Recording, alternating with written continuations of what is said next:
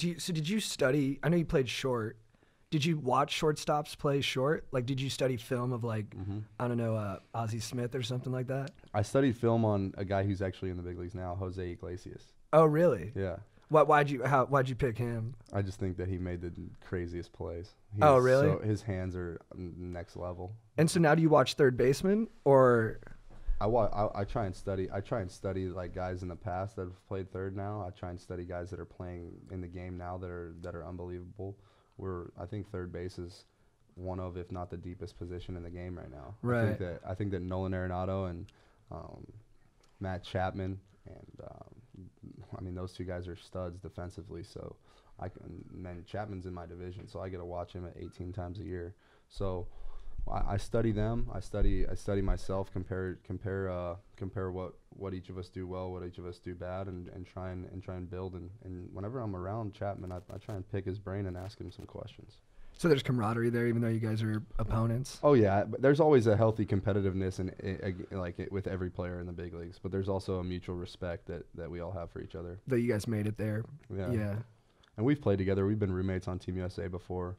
You guys won gold, right? Yeah, we won gold. Yeah, it's cool. Crazy. We beat a few teams actually. When we were playing, we beat Cuba and we beat Japan. It was a pretty good team. How'd the medal ceremony feel? Like when the whole like. Yeah. So we didn't do a medal ceremony with that team.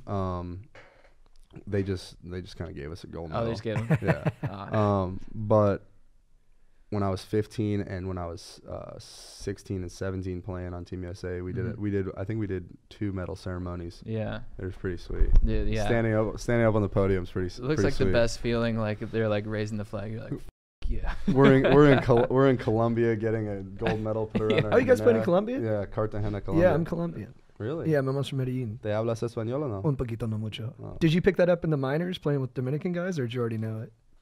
I knew a lot of it, and I knew a lot of Spanish when I was growing up, because my school is like really big on learning 2 languages that I went to high school at. It's one of the best schools in New Mexico, like in the Southwest. Like all the kids in my class go to the Ivy Leagues. I'm on academic probation with a 3.3. Like they're like, hey kid, pick it up. You're the bad boy. I'm like, hey, I'm checking out. I'm checking out at 12 o'clock every day, faking a doctor's appointment. I'm going to the batting cage. Like, yeah, not studying.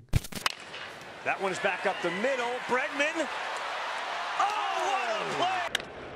Ball hit hard on one hop. Nice play, Bregman, as he backs up and makes a strong throw. Sharply hit, speared by Bregman at third. Yeah, I gotta get it. I've been working since a youngin'. I'm just trying to change the world. I ain't worried about the money. Why are all these rappers fake?